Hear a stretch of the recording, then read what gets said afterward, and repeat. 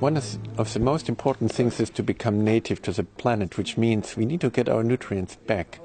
Right now we lose phosphate at least every day. We need to pick up 2 grams of phosphate and put it back into biological systems.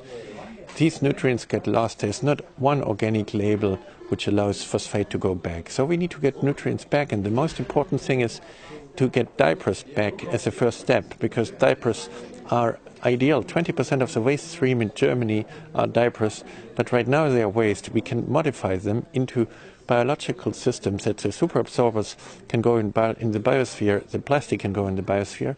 So with one baby, we could grow at least 150 trees in Israel. So we can be carbon positive from the beginning. So nutrient management is the most important thing if we want to go back into biological systems. The same thing as we can do for the technical systems, because we can make things which can go in the technical cycle forever. This means no longer free of waste, but everything is a nutrient. Everything is a nutrient for the biosphere or for the technosphere. This is how we can reinvent the planet. For that we need designers, people who really want to make the change in it. And so just join us to reinvent everything.